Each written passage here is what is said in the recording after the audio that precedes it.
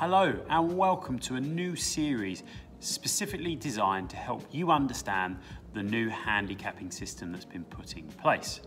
Over these next few episodes is our aim to hopefully educate and simplify the whole handicapping system, as well as expanding your knowledge and understanding so that you have a clear understanding of what this means to you when you step foot on the golf course.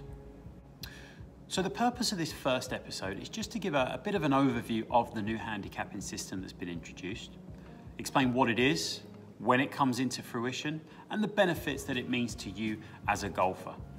So let's get stuck in. So the first thing I wanted to touch on is really explain the acronym WHS.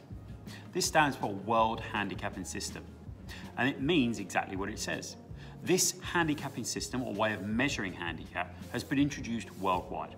So the system that we're using in Europe is the same to the one that's being used in the States, Australia, and in Asia.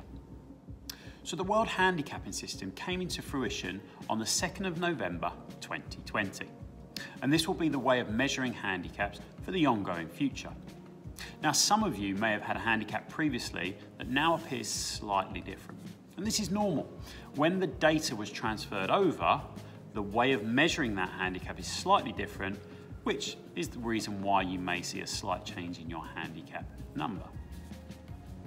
So there are many key benefits to the new World Handicapping System.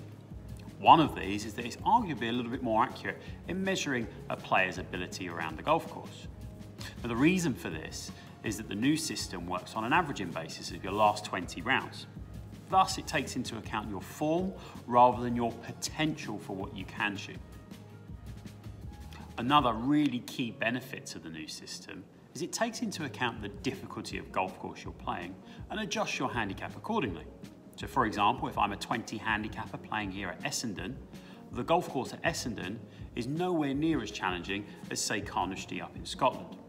And as a result, the new handicapping system adjusts your score or your handicap and gives you more shots if you're playing a more challenging golf course, thus making the game a little bit more inclusive and fairer and more enjoyable across the board.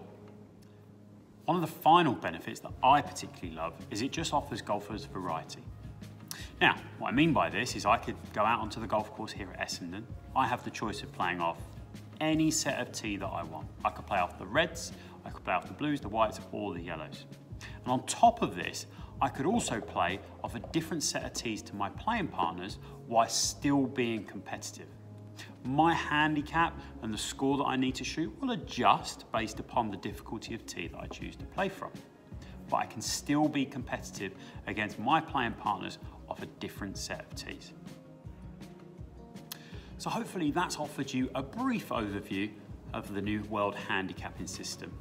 But rest assured, we have future episodes which are going to explain and broaden your understanding of various aspects of the new system. However, the most important point I want to get across is continue to go out and play golf and enjoy your golf the same way you've always done. Input your scores, and the beauty is the system works everything else out for you. However, if you want to understand why numbers and figures look slightly different to what they did previously, understanding future videos and episodes, we're really going to help you. In the meantime, enjoy your golf, and we hope to see you guys soon.